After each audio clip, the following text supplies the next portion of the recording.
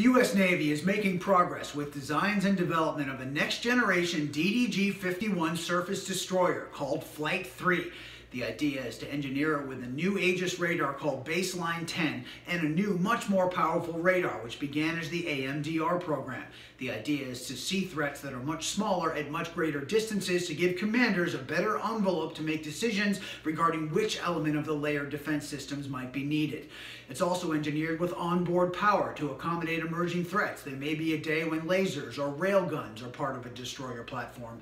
The idea is, of course, to further what they call distributed lethality and enable the surface fleet to both have more offensive and defensive combat power, and disperse as needed as the threats may be more spread out.